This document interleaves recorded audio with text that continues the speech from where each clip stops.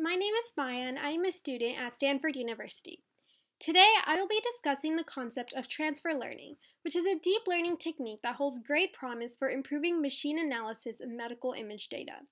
In this mini lecture, I will be discussing the principles behind transfer learning, applications to radiology, and practical techniques that can be utilized to implement these methods.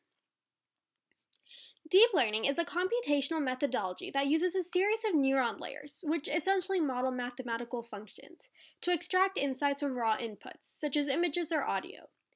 When a deep learning model is trained on a large database of, say, animal images, the neurons learn the underlying characteristics of the images and can then perform predictive tasks, such as correctly classifying the image. Now, although deep learning techniques have demonstrated high accuracy on numerous prediction tasks, they are limited by the size of the dataset. Large, high-performing neural nets designed to classify images are often trained on datasets of hundreds of thousands of labeled images. Often, and especially in the field of medicine, datasets of this size can be difficult or even impossible to obtain. Training deep neural nets on small datasets often results in poor accuracy and lack of generalization ability. Now, transfer learning is a technique designed to overcome this problem. The idea behind transfer learning is very simple. We use the knowledge gained from one scenario to improve model performance on a different scenario. For example, say that we want to design a classifier to identify if an image has an elephant, but our available dataset is extremely small. What we could do instead is train a model on a larger image dataset consisting of, say, cats. Although cats are very different from elephants, the model will be able to learn the basic features that characterize natural images. Then the model will be fine-tuned on our elephant dataset, which will allow the model to improve its prediction accuracy without necessarily increasing the size of the dataset. These techniques are particularly useful in radiology.